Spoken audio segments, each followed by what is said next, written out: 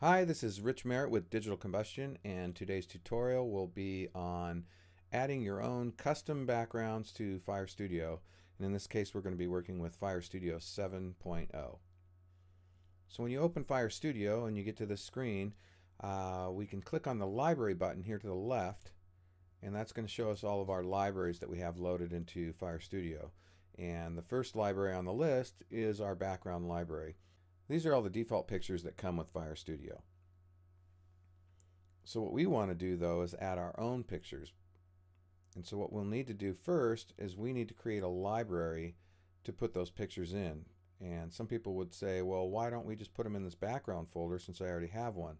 Well, being that this is a default folder, these are all locked. These libraries are locked. So if you see these buttons here, load background, load layer, and load sound, those are all grayed out because we don't want these libraries changed. These are the default libraries, and so these are always the same. So what we need to do is create a new library. So I'm going to go ahead and click the Create button here, and it brings up this where you can search for where you want to save your library. We always recommend using subfolders that you can create underneath your Fire Studio folder that gets created under Documents. So you're going to have a folder called Documents, and then Fire Studio, well, it'll be Fire Studio 6 or Fire Studio 7, and then there's a data folder in there, and then I always create all of my simulation folders and library folders and everything underneath there, so that way they're not on my desktop. I'm not tempted to delete them or move them, or no one else is going to mess with them. So I like to keep them all in the same place, and that's where we recommend keeping all of your Fire Studio data is underneath that data folder, and then create as many different folders and subfolders that you want underneath that data folder. So right now I have a folder that I've created where I have my custom libraries, and so I'm going to go ahead and name this library New Buildings, and I'm going to click Select, and then you can see at the bottom here I've got a new library, and it's called New Buildings, but there's nothing in it yet. Now I need to add some pictures to that library. And so I'm going to click on the Load Background button. And it's very important.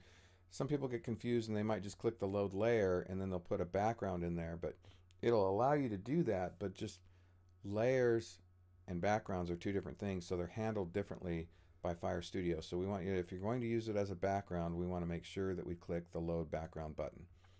So now I'm going to go and I need to find where my pictures are saved. And so right here I've got a folder that I've made called V7 Backgrounds. So I click on that and you can see I have some background photos here.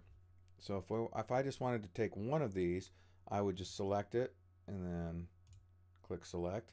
And now you can see that that picture that I just added is down here in my New Buildings library.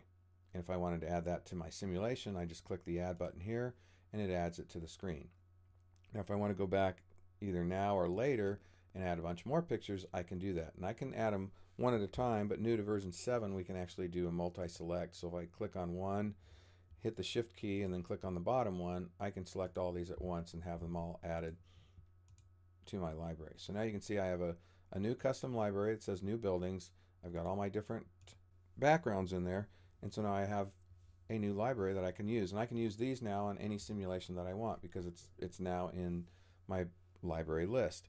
If I decided I didn't want this library anymore, I could remove it, and removing it doesn't delete the library, but it just removes it off the list. So over time, if you get a lot of libraries in there that you don't necessarily want to get rid of permanently, but you don't want to have to scroll through them, you can just remove it by using this Remove button. So that's about it on adding your own custom backgrounds. The last thing I'll mention is just watch the resolution.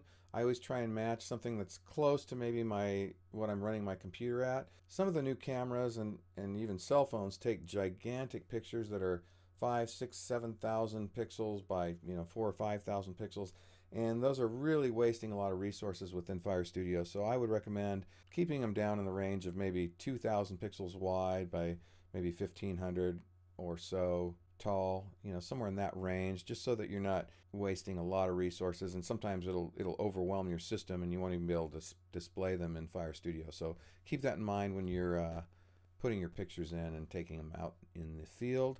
And that's about it for adding your own custom background. So I'm Rich Merritt with Digital Combustion, and we will see you on the next tutorial.